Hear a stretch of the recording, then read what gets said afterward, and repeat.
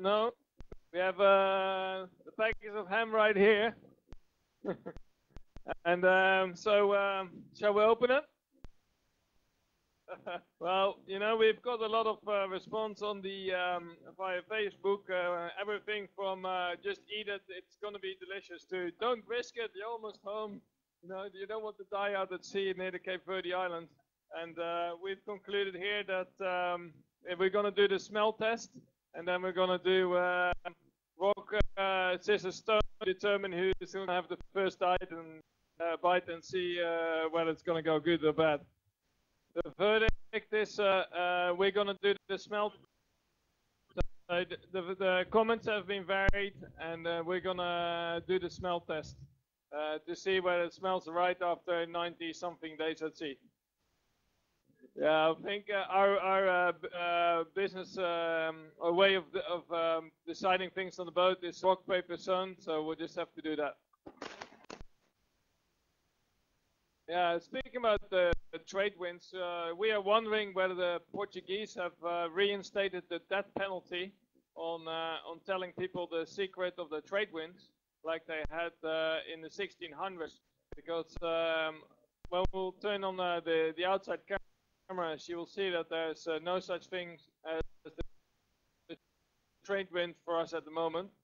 And maybe we have to put a Facebook question out as to where these trade winds are, because they're not where they're supposed to be for sure.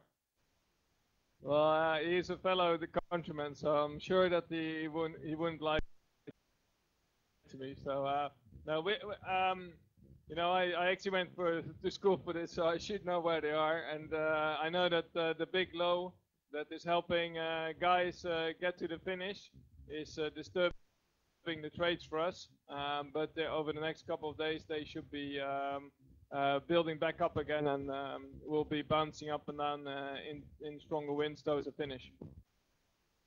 Yeah, by the sounds of things, huh? But yeah, we'll see. And anyway, we're enjoying the lighter conditions. And one thing that we do have to do is do a bit of a tidy up, because on deck it's a mess with both flying fish and lots of seaweed.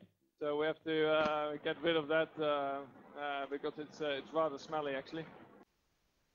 We're actually not counting down just yet. If we were to start counting down, we'd probably get to 0 and still be some distance from the finish.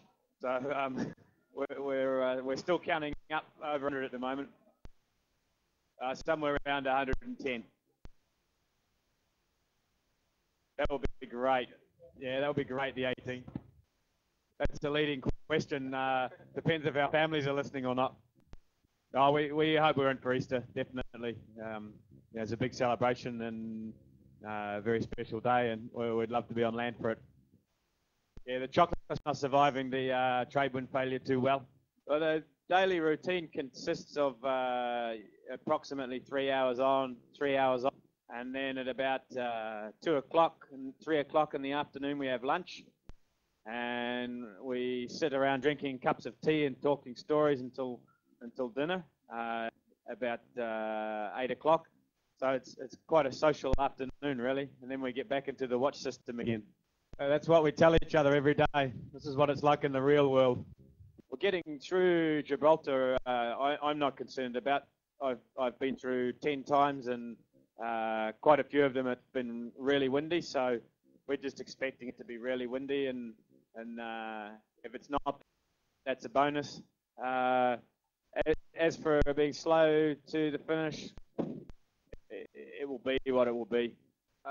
Yes, you know, the other sailing is something that we are very much looking forward to and trying to follow.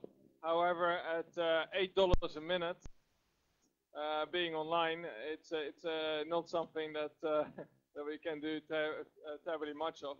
So we just rely on the emails that we get and the news that we get from our team, which has been great. And you know, the outside world is going to be a real surprise to us when we come to land. You know, apparently the half the world is on fire, and we're just sitting here on our boat worrying about the flying fish, whether the flying fish is going to hit us in the head, yes or no. So quite a different reality that we live here day to day. not when the flying pig. We are for sure desperate for any contact with the outside world.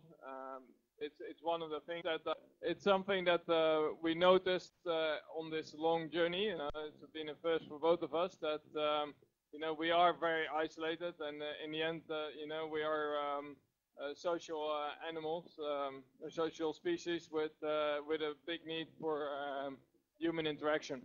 Yeah, exactly, and that was the point where I had to tell my wife I'm not coming home in 2 days, but in 102 days. Maybe we can drop him up there on the way back, and he can make his Easter holiday. I think that thinking of the Cape Verde Islands, I think a medical emergency is imminent, and Alex better get his bag ready to jump on the plane. Great. Well.